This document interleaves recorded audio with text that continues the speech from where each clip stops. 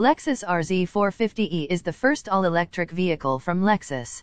In this video, Autoblog senior editor James Riswick shows you notable exterior and interior design elements, talks about the in-car technology and hits the road in San Diego to describe what it's like to drive and how the RZ ultimately falls short compared to other luxury EVs.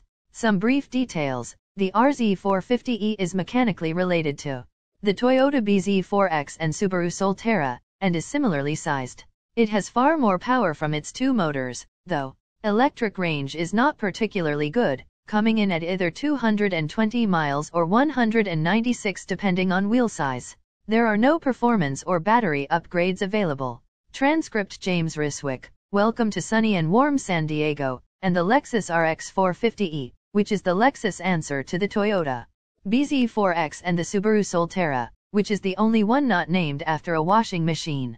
Now, because this is on the same platform as the bZ4X and the Solterra, you can really see it in the dimensions. The same kind of silhouette is present, has the same wheelbase. It's a little longer, but that is kind of the result of the different styling up front. And if you go outside this electric platform to the other Lexus SUVs, it's about the same length as the Lexus RX, roughly the same height as the Lexus NX. So it's just right there in terms of the compact to midsize SUV segment. Now, let's talk about some of the details up front here. So just like the RX, the RZ has the new Lexus spindle body that has a body-colored panel up here instead of a grille. Doesn't need one because it's an electric car. But on other versions, such as this one we shot earlier, the grille, as well as the hood, is black, and it goes into the all-black roof. Now, this car has the base 18-inch wheels, but the one we shot earlier has one of two available 20-inch wheel options. So let's talk about the rear. Like the bZ4X, this does have a more radically raked back window, as well as a liftgate. That is for aerodynamic purposes. It also, as Lexus says, provides a, quote, coupe-like silhouette. And because it's coupe-like, it doesn't need a rear wiper because coupes don't have rear wipers, which does mean that if your water is just building up, it's just going to sit there for a bit. Because of the aerodynamic properties of this car, the air will actually wipe it off for you to some extent. And part of the reason it does that is because these guys right here, vortex generators, which serve as a sort of rear spoiler.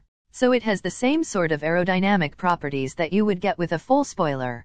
However, it does not have the detrimental effects in a crosswind. Spoilers: the wind can actually come up and create uplift at the back of the car in a crosswind. With these, that won't Lexus RZ 450e is the first all-electric vehicle from Lexus. In this video, Autoblog senior editor James Riswick shows you notable exterior and interior design elements, talks about the in-car technology and hits the road in San Diego to describe what it's like to drive and how the RZ ultimately falls short compared to other luxury EVs.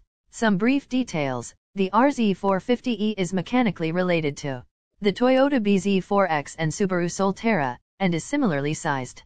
It has far more power from its two motors, though electric range is not particularly good, coming in at either